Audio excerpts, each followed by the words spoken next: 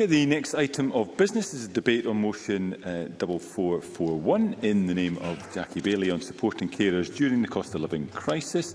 I invite members who wish to participate in the debate to press the request to speak buttons now or as soon as possible. And I call on Jackie Baillie to speak and to move the motion for around 6 minutes. Ms Baillie. Thank you very much, Presiding Officer. I'm grateful for the opportunity to bring forward this debate. There is no doubt that we are facing a cost of living crisis, the likes of which we have not experienced in a generation. Inflation has risen to 9% over the last 6 months and will be at least 10% by the end of the year. Economists are forecasting a recession. So things are tough, and they're going to get tougher still. During the pandemic, unpaid carers and social care workers stepped up to the plate. They shouldered an enormous burden as they kept loved ones safe. And they are still carrying that responsibility as services have not fully resumed. Pre-pandemic, too many carers experienced poverty, and the problem is now much worse. Carers Scotland found that more than half of unpaid carers are currently unable to afford their monthly expenses, and their financial situation has worsened in the last 6 months. Carers have also seen an increase in the cost of products and services they need for the person they're caring for. Everything from PPE to incontinence pads to medical equipment, all of it has gone up. 87% think that they will not be able to heat their home to a safe level, and 41% are worried they will have to use a food bank. And the overwhelming majority are worried about the impact on their mental and physical health with the additional stress and anxiety that the cost of living is causing. If we value carers, as we say we do, then we must not allow this to continue.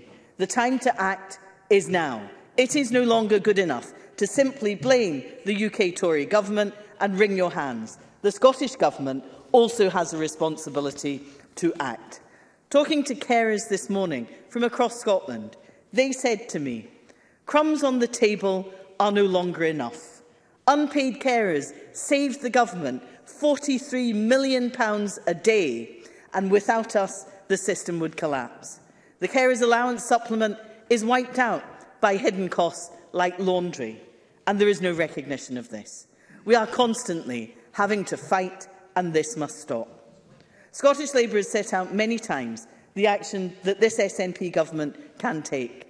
Ending non-residential care charges, something that both Scottish Labour and the SNP committed to in their manifestos, but it should be done now. That will make an instant difference to the money people have in their pockets.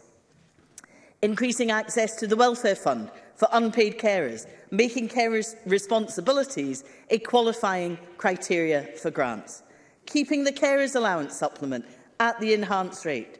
Developing additional financial support for households with disabled people to meet what we know will be increased costs of energy because they are higher for them than for the general population. And implementing a strategy for unpaid carers. I know there is one coming, but please let it include action on poverty, on the restoration and expansion of respite services, with entitlements to short breaks and wellbeing services. That's 5 simple things we've suggested that the Scottish Government could do now if they wanted to. They have the power to act. The responsibility is theirs. Let me turn to social care staff. I met with Shona, Samantha, Shirley and Val this morning. They're care workers from across Scotland. They tell me we are so understaffed that we have to cover between 10 and 12 extra visits per week. We work in partnership with the NHS, we care for the same clients, so we simply do not understand why we are treated differently. We're being asked to pay huge amounts on fuel, and there is no support in place for us. Some care workers in my constituency are subsidising their employers. They work in the private sector, and they get 25 pence per mile.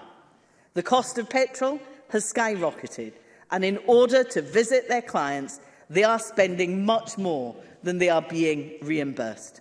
Whilst NHS staff have rightly received a 5 pence mileage rate increase, and I welcome that from the government, social care staff have been left behind once again. And let's also remember, most NHS staff start from a position of 45 pence per mile, not 25 pence, as is experienced by some in the care sector. So my question to Government is, why do they persist in treating social care workers as second-class citizens? They deserve parity of esteem, and they deserve the same financial recompense for caring for people. Now, it was only 6 months ago that the SNP and the Greens rejected Scottish Labour's calls to deliver an immediate pay rise of £12 per hour to social care staff, moving to £15 an hour in the following year. Instead, they opted for a measly 48 pence pay increase. Let's remember, this is a predominantly female workforce. It's low paid, and the SNP have paid lip service to them. It cannot be right that retail and hospitality jobs pay so much more than social care. And of course, the Greens used to believe that social care workers deserve £15 an hour. But their principles went out the window for a ministerial Mondeo and a £31,383 pay rise for each of the 2 Green ministers. That's more than a care worker earns in a year. That is shameful. Social care staff are not immune to the cost of living crisis. We should be exploring every opportunity to help and to retain their skills in the sector. And another suggestion made by the trade unions is for payment of the Scottish Social Services Council registration fee to be paid by the Government. A small but important gesture. You do need to wind up, Mr. Presiding Officer, let me come to a conclusion. None of this should be a surprise to the SNP Government.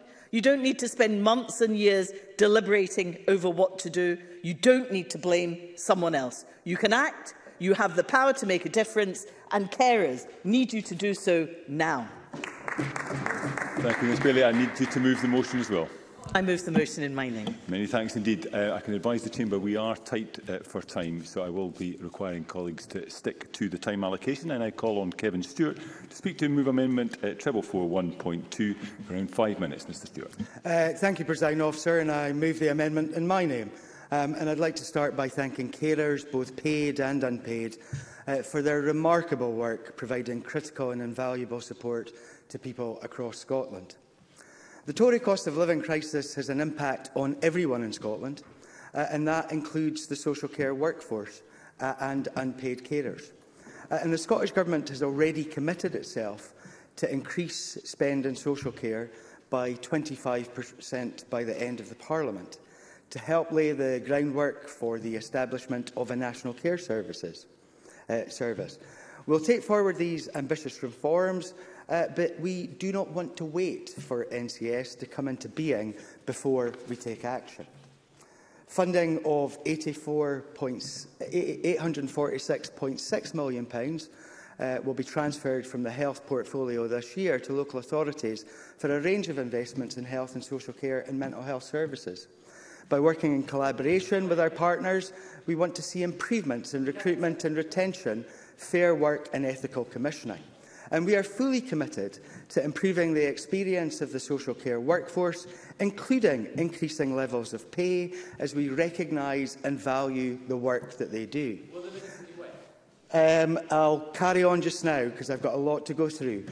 From April this year, we have provided funding of £200 million to local government to support investment in health and social care, embed improved pay and conditions, and deliver a £10.50 minimum wage for all adult social care staff and commissioned services from the 1st of April this year. And I would remind the Chamber that that is more than social care staff are paid south of the border and more than social care staff are paid in Labour-controlled Wales. And that increase represents an increase of 12.9% over the course of this year. And I'll give way, was it Ms Mochan? Duncan-Glancy. Ms Duncan-Glancy. Thank you to the Minister for giving way. What would you say to the 51% of local authority staff who earn below £25,000 a year, who are only getting a 2% pay increase, or that's what's on the table? What would you say to them, many of whom are social carers? What I would say to everyone right across the country at this moment is that we require an emergency budget from the Tory Chancellor to address this cost of living crisis. That is what we need. I would like to see this Parliament have all of the levers of power to be able to deal with these things. We do not. That's something that the Labour benches do not recognise. For example, giving us powers over employment law would be one thing that would be very, very helpful indeed. Presiding Officer, we are also working with the Fair Work and Social Care Group, who have developed a set of recommendations for minimum standards for terms and conditions reflecting Fair Work principles, an ethical approach to commissioning, and as a consequence to any procurement of care and support, will have massive benefits for staff and supported people alike. We know that there have been some gains already from early adopters and local government, but this approach must be extended and enhanced. And on increasing fuel costs, the Scottish Government do not set the mileage rate to social care staff, as these are agreed by their own employers. 1,200 separate employers, as I have told the Chamber before. The Government is committed to abolishing charges for non-residential social care and support, so that the provision of these services are based on a person's need and not their ability to pay. And we are currently working with stakeholders to develop options to achieve this as soon as practicable. And I'll take Dr Gulhani. Dr Gulhani. Thank you, Minister. Is it not right to say that the private companies are getting squeezed, and so the money that they don't have, they can't pass on? So if that was sorted out, then they'd be able to pass on the money. Minister. No, I don't think all private companies are getting squeezed at all during the course of this cost of living crisis. Some companies are making huge profits. And why should government subsidise private companies in these regards? I find it absolutely hypocritical of Dr Gulhani to put forward an amendment which says that this government should find the money to pay for additional fuel costs for people, when he is too afraid to say the same thing to his own Chancellor and have an emergency budget now. Presiding Officer, we have improved support for Scotland's unpaid carers. I need to crack on. Thank you. We have improved support for Scotland's unpaid carers as a priority within our own social security powers. And our Carers Allowance Supplement was the first payment made by Social Security Scotland and increases carers' allowance by over 13%, with eligible carers receiving a payment every 6 months. And, Presiding Officer, we are doing more. We announced an additional £4 million in January to help organisations working with unpaid carers to put expanded services in place this winter. On top of this, we have invested an additional £20.4 million for local carer support in 2022-23, bringing total investment in the Carers Act to £88.4 million this year. And we have also earmarked additional funding for short breaks. And we will bring forward a new carers strategy, which we are working on alongside carers.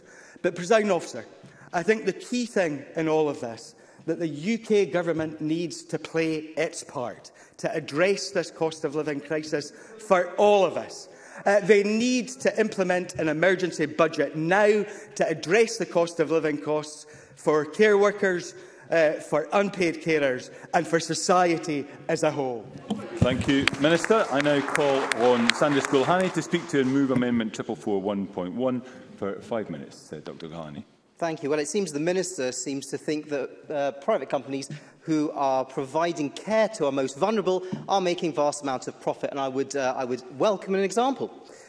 I believe all of us in this chamber recognise that our social care workforce is overwhelmed, and we also acknowledge their immense work. The pandemic Well, I'm sorry, was there something you'd like to say? Michelle Thompson. I forget the exact name of Robert Kilgour's private care homes, but I think he funds the Tory party to £220,000 a month, so maybe you'd ask him to make a contribution. Through the Chair and Dr Gulhani. Well, I believe that your facts and figures, unlike everything to do with SNP with facts and figures, are all wrong. So let's just move on, shall we? The pandemic exacerbated long-standing challenges facing the sector, which has long experienced increasing workloads, burnout and rising sickness levels. Over 200,000 staff work in social care in Scotland, and we know that they are ignored, overstretched, poorly paid, undervalued and, frankly, hamstrung by a lack of effective leadership from this SNP Green government. Recruitment and retention rates are poor, with a quarter of staff leaving within 3 months of joining an organisation. And let's not forget Scotland's 700,000 vitally important unpaid carers who have seen rest and respite services closed since the COVID pandemic, struck. The knock-on impact has increased anxiety, depression and mental health exhaustion. We have a duty to act, to get a grip, and we need to act today. Of course, there are different views in this chamber on how to tackle the crisis. We support the principles set out in Labour's motion, albeit with some fine-tuning of the words. The SNP Green government have savagely cut local authority budgets, so the Scottish Government must centrally fund all of Labour's calls. Yes, I would. Gillian Martin. Appreciative to Dr Gilhunny for taking the intervention. Does he think that the national insurance hike is helping or hindering with regard to the cost of living crisis? Sanders Gilhunny. Well, I think what we need to be clear is the increase in the national insurance plus the Barnett consequentials are coming this way to help us here in Scotland. Of course, I really do need to continue, but I will, if I've got time, come back to you, Minister. So we support the principles set out in Labour's motion and the savage local authority budget cuts that the Scottish Government, so they must centrally fund all of Labour's calls. We also need to ensure allowances for carers are handled efficiently and effectively. And the stats for December show that just 3% of claims were settled within 10 days, while complaints to Social Security Scotland soared by 200% in 2 years. We're calling for unpaid carers in full-time education to receive the carers allowance immediately and for unpaid carers to continue receiving carers allowance for up to 6 months after bereavement. And as Gillian Martin has said, there's the not-so-small matter of over £1 billion plus coming to the Scottish Government from UK Health and Social Care Levy. This must be passed on in full, and there should be a clear audit trail so we can see how this money is spent and enable Audit Scotland to ensure that public money is spent properly. I will, yes. Minister. Dr Gilhunny could do us all a favour in this place if he would join with me and ask the Chancellor of the Exchequer when we are actually going to catch sight of that money, how much is coming to Scotland, and when are we going to get it? Because there is no clarity in that whatsoever. Dr Gilhunny.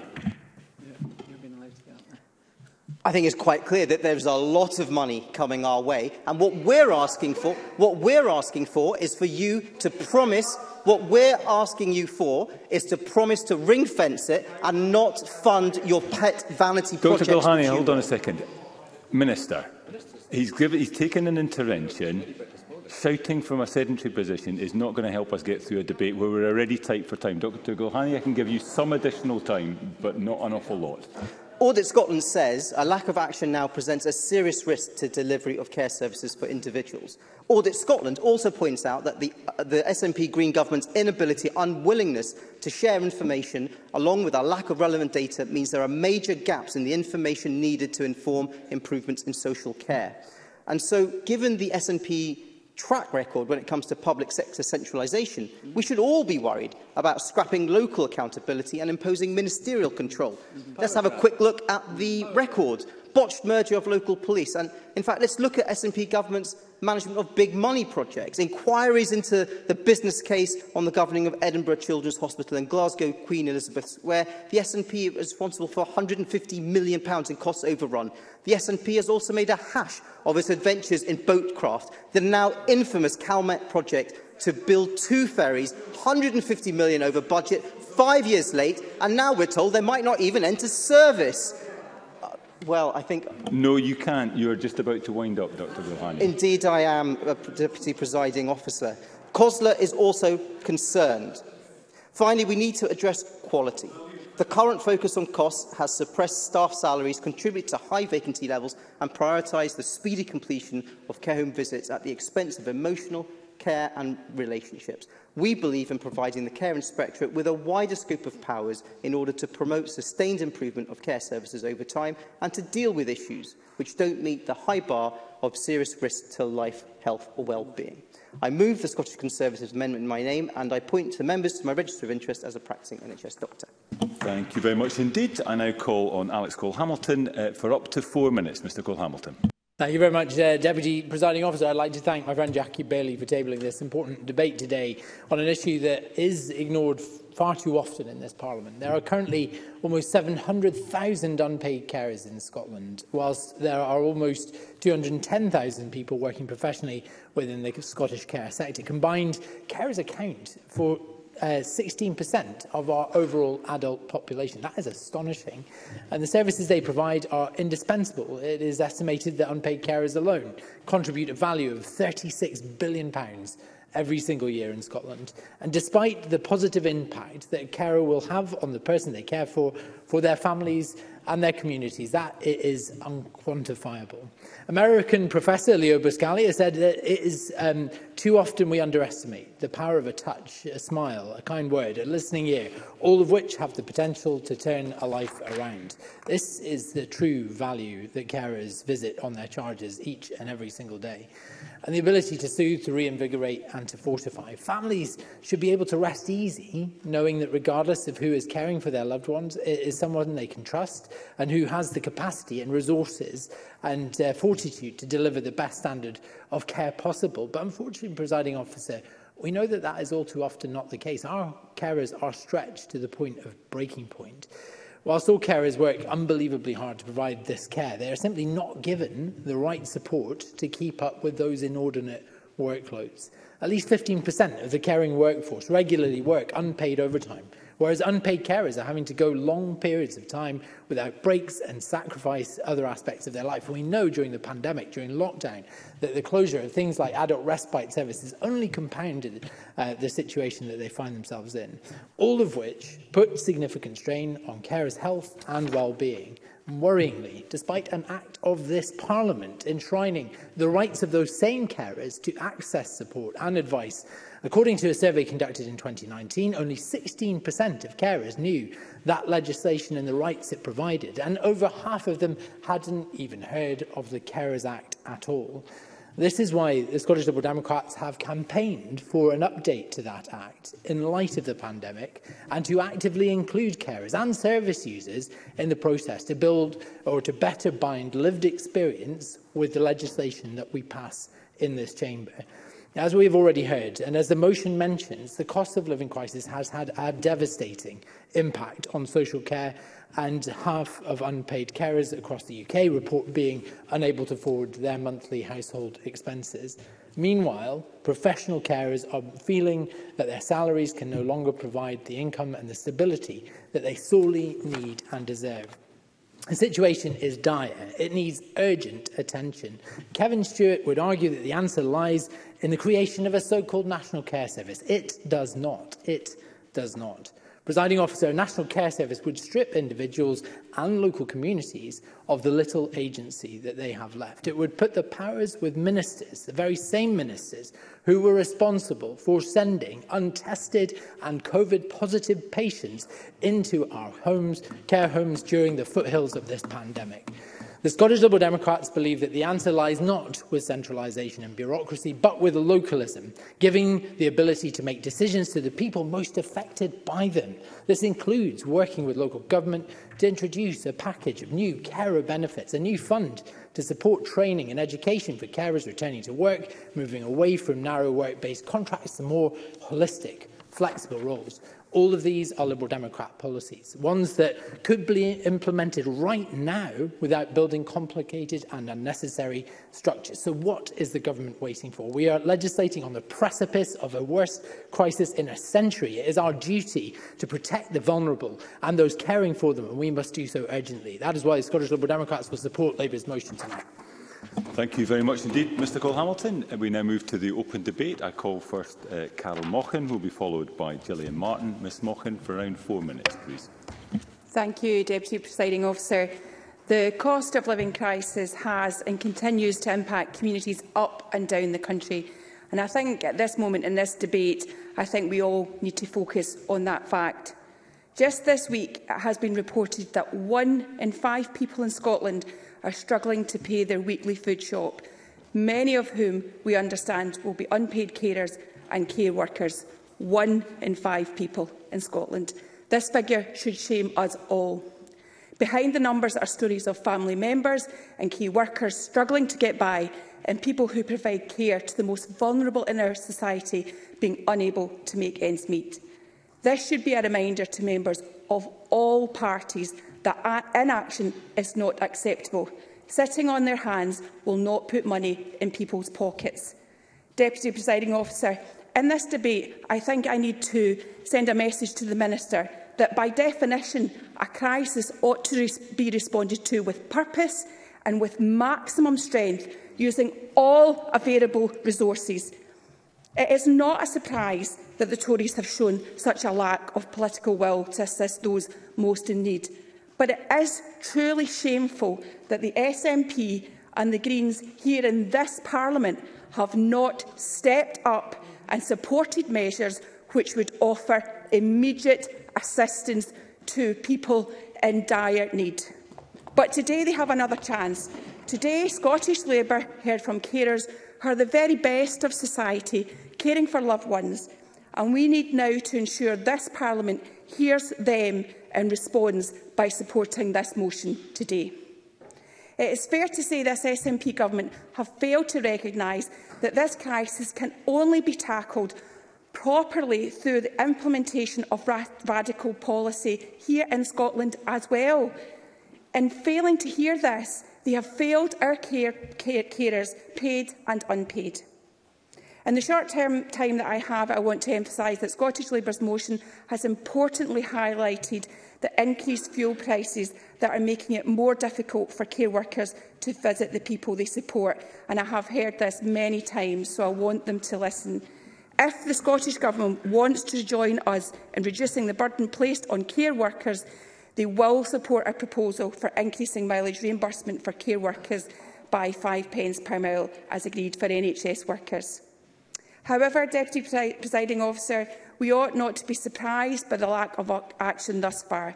Many of the issues facing social care workers, exacerbated by the pandemic, such as low pay and poor working conditions, amongst others, as we have heard, long predate both the pandemic and the current cost of living crisis.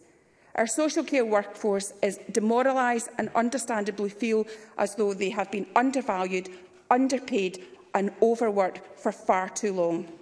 Scottish Labour's call to immediately end non-residential care charges is an achievable one. We know that. Yet yesterday in committee, the Minister seemed unable to detail any progress on these issues.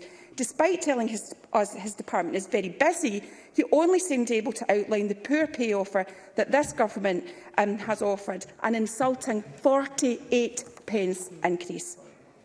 Ultimately, this is a Minister and a Government bereft of ideas on how to support our unpaid carers and social care staff now. Presiding Officer, it is clear that action is needed, and it is needed urgently. Far too often, carers and care workers appear to be forgotten about by government. Families who use social care are often burdened by high costs, and those in care suffer the consequences of poor decision-making. In concluding, Presiding Officer, far too long the social care workforce has been overworked, and so I call on other parties and I look to the backbenches and to the green benches to support this motion this evening, one that values our unpaid carers and social care workforce. Thank you. Thank you, Ms Mochan. I now call Gillian Martin to be followed by Sue Webber, and we are going to have to stick strictly to the speaking time allocations.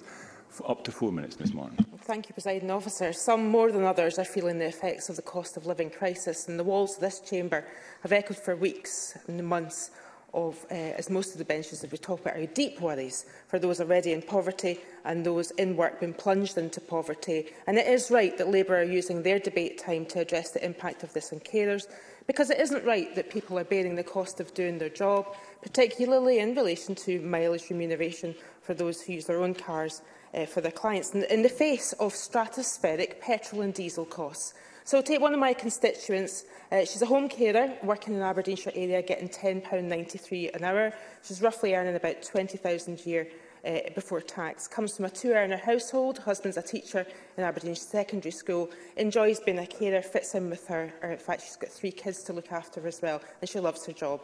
She gets a mileage reimbursement with 35p a mile, and she averages about 150 miles a week going around rural clients in her diesel car, and she's filling up the tank about 3 times a month, and noticed that filling up that tank costs about £15 more than it did even in January. The mileage reimbursement, of course, has stayed the same.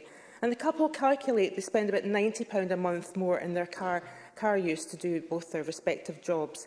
And their combined domestic electricity and gas bill has gone up by about £90 too. Their food costs, they reckon, easily up £80 a month. But it's the national insurance rises that are affecting their family income the most. Our teacher husband is seeing an extra £120 coming off his pay packet at source. And all in all, this family estimate they're about £400 worse off every month. And she says, I'm lucky I've got my husband, he's earning more. Maybe what if I was on my own? So we're in agreement. This and other carers need help. But where I don't agree with Labour is where the asks have been made. The 12.9 pay increase the Scottish Government facilitated for social care workers is well above inflation and the highest in these islands. And every move the Scottish Government makes to ease the pressure on low and middle income earners is all but cancelled out by the fiscal irresponsibility to the vast majority of workers and the poorest in our society by decisions made at UK Government level. Jackie Baillie said the carers' allowance supplement is wiped out. Wiped out by who? Wiped out by what? Wiped out what happens in Westminster. And yes, the causes of the increased fuel and food costs are global. They are in part the outcome of current geopolitics. We're facing the same effects. I haven't got time, we're facing the same effects of the same issues of every other country in that regard. But UK fuel duty is around 40%. Last month's 5% reduction is not enough, and it's not keeping up with fuel price rises. You need to get a windfall tax in operation to all companies profiting from their current situations, cut VAT on fuel bills now. And I don't have much faith in Conservatives to do the right thing, but I was genuinely shocked when Chancellor Rishi Sunak went ahead with a national insurance rise in the face of ordinary people's electricity and gas bills doubling, in the face of huge cost rise of the weekly shop. I don't have time. This is the most regressive tax I have seen since the poll tax. Yet Labour's only answer is for the Scottish Government to mitigate bad decisions by Tories in Westminster at a cost of £600 million a year. £600 million that we could be spending on what? Increasing our public sector wages, perhaps? So I say, Presiding Officer, come on, Labour. For once, turn your fire on those who can act to reduce these tax, fuel and food cost prices at source. Let's make sure that 12.9 increase isn't swallowed up. Let's make sure that we're not relying on Tories whose response to the cost of living crisis to say that people should just change to supermarket value brands, do more hours, decide to earn more money, or simply sit on buses instead of putting their heating on. Presiding Officer. Thank you very much indeed, Ms Martin. I now call on Sue Webber to be followed by Paul McLennan for up to 5 minutes. Ms Webber. Thank you, Deputy Presiding Officer. There is a crisis in our social care service. Staff are overwhelmed, having gone above and beyond during the pandemic, but they have not been given the leadership or the supportive environment that they need from this SNP government. Quite frankly, there's been no leadership at all. But it's not just the SNP who are at fault. Instead of working to address the crisis in social care, Scottish Labour are working with and focused on the centralisation of care services alongside the SNP. This will hollow out local councils even further. Yes, I will, Jackie Baillie. Jackie Baillie.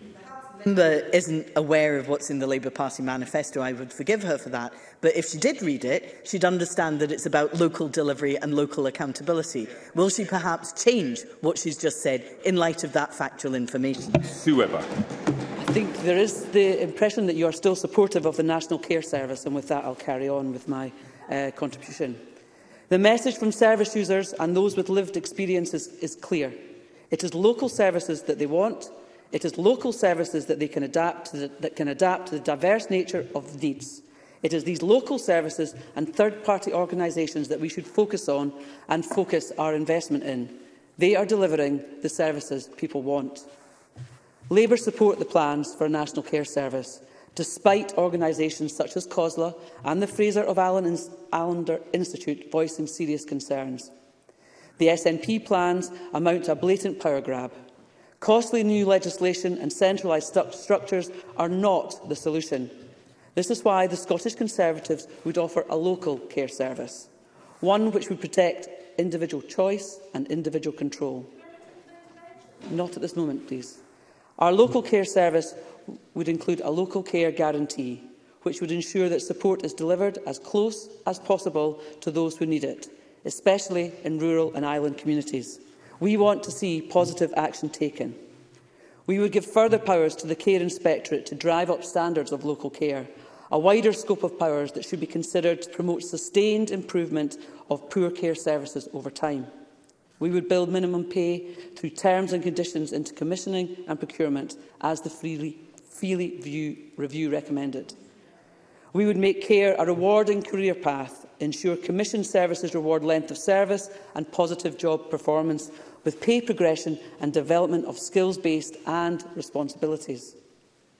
We would institute rigorous workforce planning for the future, a robust, transparent data set to underpin the work that can be developed without a National Care Service.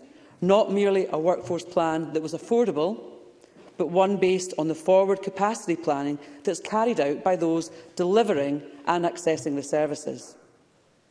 On the carers allowance, we would improve the carers allowance and extend payments. We would do this by introducing a taper rate so that carers do not lose 100% of their allowance if they earn over £1 of the £128 per limit week.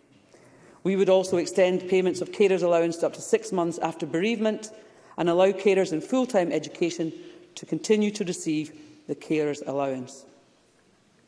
We would amend the Carers Act to give unpaid carers automatic rights to support breaks from caring, because right now only around 3% of unpaid carers receive statutory support for breaks from caring. The UK Government's Health and Social Care Levy delivers a clear dividend, a clear union dividend. In 2024 to 25, Scotland will benefit from an additional £1.1 billion because of the Health and Social Care Levy. We are calling on the Scottish Government to guarantee that this fund will be passed on and ring-fenced in full. While we welcome the UK Government's cut to fuel duty, we consider the mileage reimbursement for care workers should be temporarily increased, based on the cost of fuel, and most importantly, funded by the Scottish Government by 5 pence per mile, as agreed for the NHS workers. Yes, I will. As briefly as possible, Minister. In all of this, I wonder if Ms Webber still agrees with what she said last year, where she said that public sector workers should have a pay freeze, and she thought it may be wise to have a look at a 20% pay cut. Does she still agree with those comments from last year? Sue Webber. I think the Minister is manufacturing a false grievance there. The public want to see us working together, and I will carry on with my statement this afternoon as I close. Thank you. The UK Government has stepped up during this cost of living crisis, providing a £22 billion package of support, including a cut to fuel duty and an increase to the national insurance thresholds. Instead of pressing ahead with a bureaucratic overhaul of services, the SNP should bring forward reforms now. Thank you. Thank you, Ms Webber. I now call on Paul McLennan to be followed by Gillian Mackay for up to 4 minutes. Mr McLennan. Thank you, Deputy Presiding Officer. The cost of living crisis is really starting to impact on the most vulnerable in our society. Inflation forecast to reach 10.25%, fuel poverty expected to double, and food bank usage up by 50%. Who can forget the Tory silence in these benches when this Parliament debated the cut in universal credit, impacting the poorest in our society? This Tory silence was replicated in council chambers across Scotland. Now, what makes it even more galling is that across Scotland, Labour and Tory councillors are sitting together over cups of tea, putting council administrations in place. Stirling, East Renfrewshire, South Lanarkshire and probably more are all in the motions of a Labour Tory cosy-up. And he so then even had a Tory candidate telling voters he was being promised the job of Provost by the local Labour Party if they supported a Labour administration. The role of local authorities in delivering social care is of vital importance. Labour going into partnership with Tories in Scotland is a slap in the face to anti-poverty action campaigners. Last night, Scottish Labour tweeted, and I quote, "Tonight at Westminster, the Tories voted down a Labour amendment." Mr McLennan, could you resume your seat? Point of order, Daniel Johnson. I'm wondering if you could remind the Chamber of what the standing orders say regarding speaking to the motion at hand in a given debate. I listened to the speech. It has roamed a little further from the text, but he has referenced, the member has referenced the relationship to local authorities delivering these services. So, Mr McLennan, would you please resume? Thank you, Deputy Presiding Officer. And I do reference the social care and the cost of living crisis. And I want to go, last night, Scottish Labour tweeted, and I quote, "Tonight at Westminster, the Tories voted down a Labour amendment calling for a windfall tax on oil and gas giants." Now, this is the best part. Make no mistake, the nasty party is back. Across council chambers in Scotland, we see Scottish Labour keeping the bed warm for Tories. The Scottish Labour Party prefer working with what they call the nasty party. No, I'm sorry. No, I'm not factually wrong. Jackie Baillie, I'll give you the opportunity. I'll give way to you if you want to stand up and tell us... Mr McLennan, please resume your seat. Craig Hoy, point of order. Suggests that Mr McLennan has come to the wrong debate, and I suggest that he retakes his seat and comes back to the debate with this speech has clearly been written for. Not a point of order. Mr McLennan, please resume. Thank you, Deputy Speaker. They don't like what they're hearing. They don't like what they're hearing. I will give way to Jackie Baillie if she can stand up and say Labour won't go into administration with Tory colleagues. Jackie Baillie. I'd like to sit down. I'm happy to intervene on you. Perhaps you might reflect on Eastern Bartonshire. Could you maybe tell me what's going on in Eastern Bartonshire? Through the chair, please, Ms Baillie. Sorry, through the chair. Of course, of course. Is there a collaboration going on there between, let me guess, the SNP and Labour? Would you care to reflect on that? And other councils that are similarly having those discussions? Would you care to name those, perhaps? Mr McLennan. Question, Jackie Baillie. The Scottish Government has in the last year raised pay twice for social care staff. Kevin Stewart laid out other measures in his speech. In April this year, the minimum hourly rate for the providing adult social care increased to £10.50 per hour. That was a rate of increase of 4.8% from the £10.02 rate that was introduced in December, and an increase of 12.9% for those workers in the course of a year. For a full-time adult social care worker based on 37.5 hours, this increase represented an uplift of £1,600 over the course of the financial year. The £10.50 hourly rate in Scotland is also significantly higher than the national living wage rate, which will apply to many social care workers in England and Northern Ireland, with workers receiving less than £1 an hour than in Scotland. The National Care Service is the most ambitious reform of public services since the creation of the NHS and will be established, as the Minister said, by the end of the current parliamentary term. With the creation of the National Care Service, we can take forward national pay bargaining with the social care sector for the first time. The Carers Allowance Supplement was also the first payment made by Social Security Scotland and increased carers allowance by 13%, with eligible carers receiving a payment of £231 every 6 months. In December last year, eligible carers received a double carers allowance supplement of £462 in recognition of the additional pressures that they have faced as a result of the pandemic. Presiding Officer, in conclusion, how can anyone take Labour seriously over the cost of living crisis? They are holding hands with the architects of the cost of living crisis. The message is loud and clear. Vote Labour, get the Tories, get the nasty party. Thank you. Thank you, Mr McLennan. We now have absolutely no time left over the course of not just this debate but the subsequent debate, so I'm going to have to require members to stick absolutely to their time, whether or not they take interventions. Gillian Mackay to be followed by Alec Rowley. Up to 4 minutes, Ms Mackay. Thank you, Deputy Presiding Officer. As many others have, I would like to begin by thanking all social care workers and unpaid carers for everything they do. As I am the co-convener of the CPG on carers, I will focus on the impact of the cost of living crisis on unpaid carers. At CPG meetings, I've heard firsthand how unpaid carers and those they care for have been affected. Many have been experiencing rising costs against a backdrop of a global pandemic. during which they've been worried about the effect of COVID-19 on their loved ones, while also coping with the impact of taking on more care on their own mental health and physical health. As we know, COVID resulted in some people's care packages being reduced or withdrawn, and it often fell to unpaid carers to fill in the gaps. Research published in 2020 showed an estimated 392,000 additional people in Scotland have become unpaid carers as a result of the pandemic, bringing the total number of carers in Scotland to around 1.1 million. The cost of living crisis will have a disproportionate impact on unpaid carers, many of whom face significant financial hardship because of their caring role. Research recently published by Carers Scotland revealed that 92% of those carers surveyed had seen their energy bills increase, and 2/3 were already cutting back on heating. There may be additional costs associated with caring. Carers often find themselves paying for items to keep those they care for well and safe, such as PPE, cleaning supplies and equipment, and according to Carers Scotland Carers report, these costs have risen in the past 6 months. There may also be additional energy costs associated with running electrical equipment. If the person is being cared for has mobility issues, they may spend more time in the house and therefore have higher energy consumption. This also applies to people who are receiving palliative care at home. Recent Marie Curie and Loughborough University research highlighted that the double burden of income loss and increased cost of living expenditure brought on by a terminal illness, such as higher energy bills and home adaptations, can leave people struggling to make ends meet. All of these factors must be taken into account when we consider the impact of the cost of living crisis on carers and the level of support required. Contrary to the advice that was recently offered by a certain UK minister, people, especially carers, cannot simply work more hours or move to a better paid job to offset rising costs. Caring, which is often in itself a full-time job, impacts unpaid carers' ability to take up paid employment.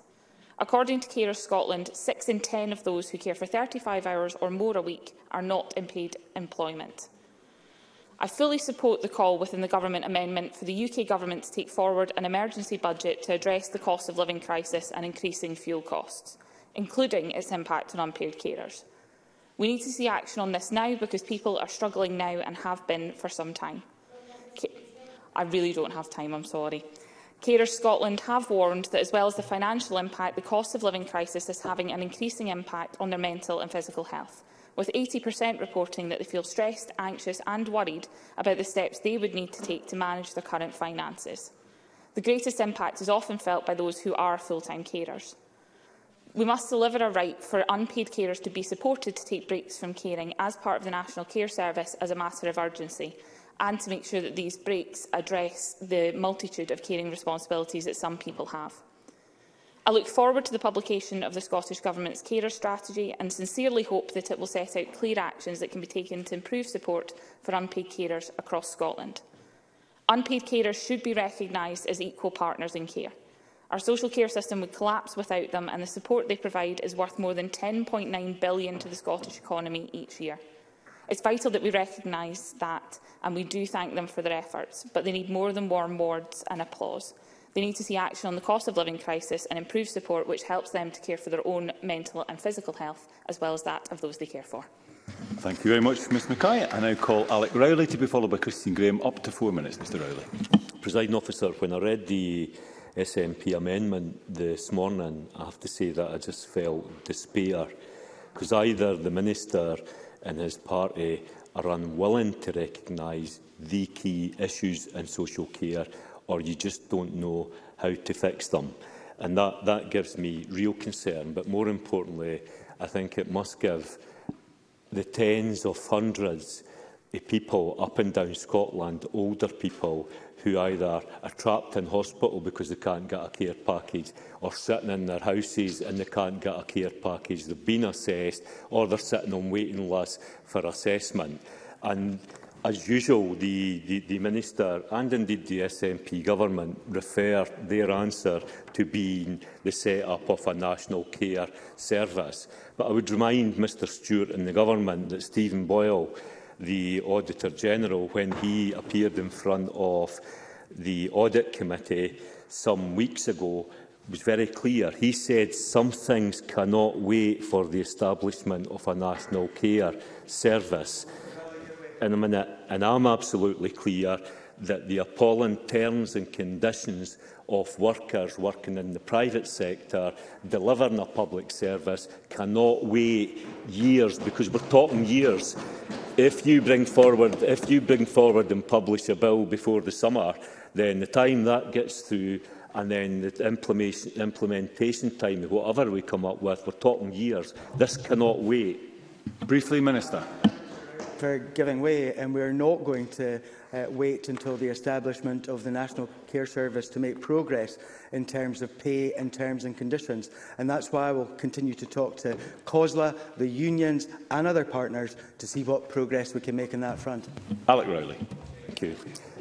That whole point, though, is that you have two sets of workers, both delivering a public service, a valuable public service to vulnerable people. You have one set of workers on pay terms and conditions that are completely different from the other. You have social carers, mostly women, going out there. They could put in an 8-hour shift and find themselves being paid 5 hours for that shift because they did not get paid for going between the contracts. And that's down to because the council contracts out these services, and in effect, what we're seeing in Scotland is social care on the cheap. Now, I'll acknowledge that there are powers that I would support in terms of being able to look at employment law, but you do not need those powers to address this problem, and that is the fallacy that you continually put across. You have the powers in Scotland right now. You could say to every local authority in the country that... Sorry? Through the chair, please, Mr Rowley. Sorry. Mr Stewart and the government has the powers right now. They could, tomorrow, fix this issue by putting the resources into health and social care. And I say to you, you cannot wait year after year after year. This is fixable, and it's fixable now. Now, for many people, I heard Paul McClelland talk about a national care service and similar terms to the creation of a national health service. But if you read the SNP motion, it talks about a national care service with ethical commissioning. Get rid of the commissioning. What about not-for-profit public services delivered to people free at the point of need? I think once the public in Scotland get their heads round what you're proposing here, a privatised care service that's not going to work, then you're in for a shock.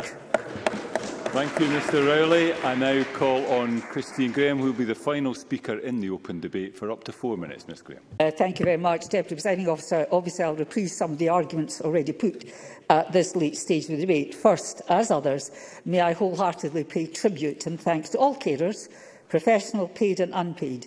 Their commitment to those they care for and the kindness, which is essential, with which it's delivered must never be overlooked or underestimated. I turn to the Labour motion. COVID has indeed exposed the failings and deficiencies across the care sector, right across it, but particularly in the care home sector, and reform is now a necessity. Hence, the Scottish Government is committed to a national care service, but I agree that's for the future, and we must face the here and now. First, there's the issue of recruitment. Two factors at least are in operation here: Brexit, which the Labour motion sidesteps, and pay levels. Now, in the public sector, the Scottish Government can and has taken action. Adult social care workers in commissioned services in Scotland had the minimum hourly rate increased by over 10% to £10.50 an hour in the last year. But that's in the public sector. And I say to Alec Rowley, very sympathetic though I am, and I heard what he had to say about employment legislation. I hope he's meaning this should come to the Scottish Parliament. We have no control over the private sector, nor the contracts and the terms and conditions. All that we can do is try to persuade. Yes, I will. Jackie Baillie. Brief, I'm very grateful. The government, the Scottish Government, already top up the wages of care workers in the private sector. So the truth is, there is nothing to stop them from doing this now about mileage rates. Christine Graham. I would like Jackie Baillie to take on board this fact, and I'm a socialist like you. I don't like putting money into the private sector to beef up the profits and the returns to shareholders. That's the issue here. They're still getting money out of looking after people in profits, and that's not what I want to see. And we cannot interfere with individual contracts of different companies. So I welcome a movement towards employment law coming here. Now, I'm going to move on in a very short time. I knew this would happen. Pay isn't the only thing there must be for people in the care sector. I want to see career progression. So if those wish to transition from the care sector to the nursing profession can do that, if that's what the individual wishes. Now, according to Queen Margaret University, you can have direct entry, for example, into a nursing course and have accelerated entry into a Master of Nursing degree year 2 if you meet certain requirements. Now, I'm not saying for one moment that one profession is superior to the other. They are different but complementary, but it does allow people to see, if they wish, a career progression, which is important to all of us. Now, in terms of the crisis that we're in, when the Governor of the Bank of England refers to apocalyptic food prices, I don't know what planet Sandesh Gilhani is on, because the Governor of the Bank of England is not known for hyperbole. Apocalyptic rise in the cost of living. And that touches more on people who are stuck at home, either paid carers or unpaid carers, when they may have ventilators, they have heating, they have laundry, they have everything else to deal with, who are having enormous prices. So we do need, I'm in my last minute, we do need an emergency budget here and now to deal with these factors. Tinkering the edges is not good enough. And I say finally to the Labour benches, mitigation is what we're doing in here all the time for a Tory government with only 6 MPs elected to Westminster. We mitigate all the time. I've had enough of mitigation. 770 million this year so far mitigating this. I don't like to choose between the worthy and the less worthy. We shouldn't be having to do that. We should be independent, dealing with these issues here and now, dealing with our economy, having a proper benefit system, and never ever have to suffer Tory austerity yet again. Yeah. Thank you, Ms Graham. We now move to the wind-up speeches. I am disappointed to note that Alex Cole-Hamilton, who participated in the debate earlier, is not in his seat. We'll expect an explanation for that. I now call Craig Hoy, though, for up to 4 minutes, please, Mr Hoy. Thank you, Deputy Presiding Officer. I'm pleased to have this opportunity to close the debate on behalf of the Scottish Conservatives. We heard some very good and frank contributions in this debate, and we heard the contribution from Mr McLennan. But as many members noted, I want to express my tremendous gratitude towards everyone in the social care system, to thank them for everything that they have done throughout the pandemic and everything that they will go on to do. And I also want to thank those unpaid carers who, as Alex Cole-Hamilton said, and I now say he has resumed his seat, provide an unquantifiable level of support in Scotland, across all ages, some very young and many over 65. They are unsung heroes and they need our support. A recent report from Audit Scotland paints a picture of a social care service in crisis in Scotland. Staff are not adequately valued, engaged or rewarded. And as Jackie Bailey said, it is simply unacceptable that now some are subsidising their employers. It is now an industry undermined by long hours, low pay and poor recognition. And this is a position that has been made worse as a result of the global cost of living crisis. And this, in turn, is contributing to recruitment difficulties, rising sickness, absence and high vacancy levels. And this ultimately puts the people who require care services at risk. And as Alex Rowley said, urgent action is required to address the needs of carers and to address social care problems which are pushing the industry towards disintegration and collapse. But what is the SNP government's proposed solution? To create a national care service which, according to COSLA, amounts to an attack on localism and, judging by Mr Stewart's remarks today, will also amount to an attack on private sector providers. Make no mistake, the SNP are providing sticking plasters today while they rearrange the deck chairs on the Titanic tomorrow, because past experience shows us that centralisation can be costly and chaotic and will put additional pressures on hard-pressed carers. And instead of pressing ahead with this bureaucratic overhaul of services, the SNP should bring forward reforms now and let the record funding that they have received from the UK Government flow towards Scotland's councils. But according to COSLA, local government revenue funding has decreased by 20% in real terms between the years 2013 and 2022, and Labour calls for the removal of non-residential care services. This is a laudable goal, but this is something that the SNP would need to fund in order to replace the lost revenues for councils.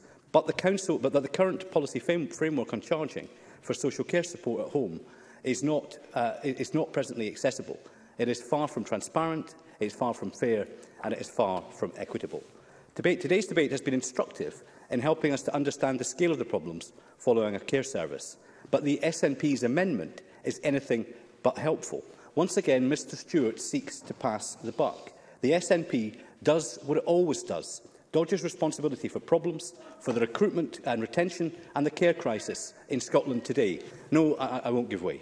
But on this and on so many other issues, this government adopts a cynical strategy, an ABC approach. A, abdicate responsibility. B, blame Brexit. And C, say COVID is the cause. But up and down the country, carers and care workers can see through it. They know that the problems of recruitment, of retention, of staff burnout and a postcode lottery in social care all predate the pandemic. Ministers repeatedly ignored the concerns of those working in the care sector and of the army of unpaid carers. This is a crisis for which the SNP and the SNP alone is to blame. The government had a decade to fix the roof when the sun was shining, and they systematically failed to do so. And that's why I encourage colleagues to support the Conservative motion this evening. Thank you, Mr Hoy. I now call on the Minister for up to 4 minutes. Mr Stewart. Well, Presiding Officer, I think that those that work in the care profession and unpaid carers can see through the Tory spin here today, because at the heart of the difficulties that we have throughout these islands is the fact that we have an impotent Prime Minister and Chancellor who are unable to fix this cost of living crisis, where other countries have stepped up to the plate in order to do so. And I'll listen to what Mr Hoy has to say. Briefly, Mr Hoy. The Minister suggests that the UK Government is impotent. Might he say how many Scots will pay a lower rate of national insurance, a lower amount of national insurance, after the Chancellor's cut comes into effect in a few months' time? Minister. What I'll say is a huge amount of Scots are paying much more in national insurance. They will be paying much more in terms of costs for petrol, for electricity, for gas, for food shopping, because you have an impotent Prime Minister and Chancellor who are unable to do what other countries are doing and help out the poorest in society through these tough times. And I think the other interesting point in Mr Hoy's summing up there was he called care an industry. An industry. Well, this is not an industry. This is about supporting and caring for our most vulnerable, not an industry at all. And let me take umbrage with the Tory benches in terms of pay, because they say that we should be paying more. And this government will make the efforts to ensure that we do better in pay and conditions as we move on. But we pay more here than south of the border, more than in Labour-controlled Wales. And when will the Tories recognise that we could do even more if his Chancellor loosened the purse strings and actually paid folks south of the border a decent rate, and we gained the consequentials from that? So no hypocrisy will I take from the Tory benches on this issue. And let me show to the Chamber, say to the Chamber, some of the actions that we have taken. We have waived the cost of PVG checks and Scottish Social Services Council registration. We have funded My Job Scotland recruitment to try and bring more folk into the social care profession, not industry, profession. And we will continue to do all that we can to try and ensure that we fill those vacancies. But let's look at what we have been up against. Brexit. Brexit. One service I spoke to lost 40% of their workforce because of Brexit. Yet another Tory failure. We believe that Scotland's social care services benefit greatly from staff from across the world who join the workforce through international recruitment. And shame on the Tories for blocking these folks out of these islands. And I have to say, Presiding Officer, that in a number of other areas, we are ahead of other parts of the country, and we would always want to be in a position to do more. So let's look at some of the things that we are doing differently in terms of the Carers Allowance Supplement, which we uplifted by 6%, along with other benefits. This is an investment of £4.6 million in 2023, aimed at supporting those on low incomes, particularly families and unpaid carers who are suffering at this moment. And we will... No, the Minister is just about to conclude because he's already over his time. In which case, Presiding Officer, I will conclude in these points. And we will continue to do our utmost for our social care workforce, for that social care profession and for unpaid carers in our country as we move on. And I think, lastly, Presiding Officer, the Labour Party and us agree on a number of things. I think one of the key elements that they seem to forget is the fact that we are bound by a restriction in powers. You need to conclude. They would have been better attacking the Tories today rather than these. Thank you, Minister. I now call on Paul O'Kane to wind up for up to 5 minutes. Mr O'Kane. Thank you, Deputy Presiding Officer. And we have heard in this chamber today the reality of how carers are coping in these immensely difficult times. And of course, these benches put on record our thanks to carers, both paid and unpaid, up and down our country, who are supporting people day in and day out, especially during this cost of living crisis. But it's clear, Deputy Presiding Officer, that carers are being let down. In the absence of a social care system that properly supports the needs of everybody, unpaid carers in particular have had to step up where this government has simply failed. We know from estimates by third sector organisations that during lockdown, up to an additional 400,000 Scots took on unpaid caring roles, bringing the number of unpaid carers in Scotland to over 1 million. And the impacts of this have been devastating. Two-thirds of carers have reported acute worsening of their mental health and well-being due to the lack of support. And I think we heard that articulated by many colleagues, including Alec Cole-Hamilton. And whilst the pandemic has brought these problems to the fore, they are by no means new. We know that unpaid carers, care workers and people with diverse and complex care needs have been let down over 15 years of an SNP government. And the problem has now reached a breaking point, with the twin challenges of the pandemic and the worst cost of living crisis in living memory, highlighted by so many colleagues this afternoon, but in particular my colleague Carol Mockin. The SNP have had 15 years to show our social care workforce how valued they are. And yet now, as the NHS struggles to remobilise, the SNP government has failed to show that they recognise just how crucial the work of our social care services is and the unparalleled work that both paid and unpaid carers do. And we've had a shopping list of strategies and reviews from the Minister today. We've had the National Care Service proposals yet again trumpeted as the silver bullet, which is 4 years down the road. The creation of a National Care Service cannot be an excuse to delay reforms and improvements to care now. Many of the recommendations identified in the Feely report are yet to be delivered. The Minister and his colleagues are using their vision of a National Care Service, a vision which we do have concerns about, as an excuse for doing nothing now, and that is unacceptable. And the Minister is, of course, quick to pin the failure to fix the staffing crisis in social care on Brexit. But let's be clear, Brexit did not cause the staffing crisis in social care. It exposed and exacerbated that crisis, which was driven by the SNP's failure to acknowledge low wages and poor terms and conditions. The SNP amendment today talks about the UK Government delivering an emergency budget. Let's be absolutely crystal clear. No party has done more to challenge this out-of-touch Tory government than the Labour Party. But again, the SNP want to pass the buck. Let's be clear that it took the SNP months and 2 attempts to join Labour in the division lobbies and vote for a windfall tax that will put money in the pockets of care workers. The First Minister has the power to support carers and care workers, but she refuses to do more. And if the Greens decide today to commit themselves to the SNP's amendment, that will be a complete betrayal of the manifesto that they stood on. Because this is a party who promised to give social care workers a £15 an hour rise and then rolled back once the First Minister came calling. So we will be clear at decision time and supporting using the powers of this Parliament to make a real difference for carers. And the Conservatives today, while saying that they are showing their concern in the chamber for carers, with their amendment they failed to propose solutions that would help carers, such as calling for an immediate rise to £12 an hour for care workers. And once again last night they showed their true colours in the House of Commons when they would not support our moves for a windfall tax.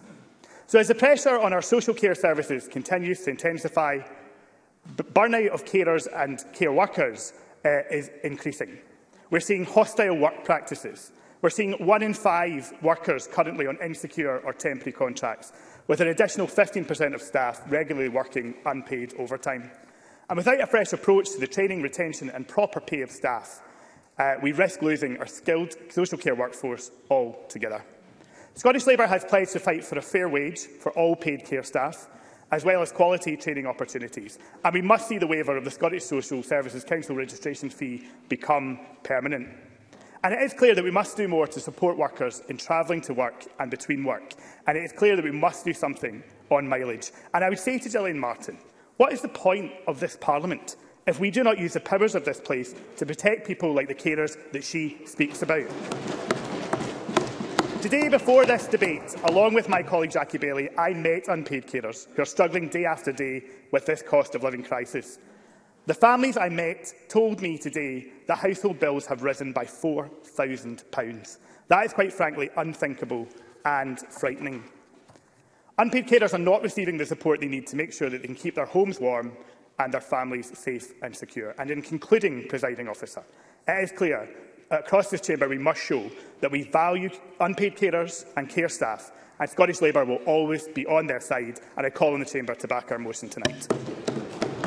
Thank you. That concludes the debate on supporting carers during the cost of living crisis. It's now time to move on to the next item of business, which is a debate on motion 4445 in the name of Michael Mara on protecting attainment funding. I'll allow a moment or two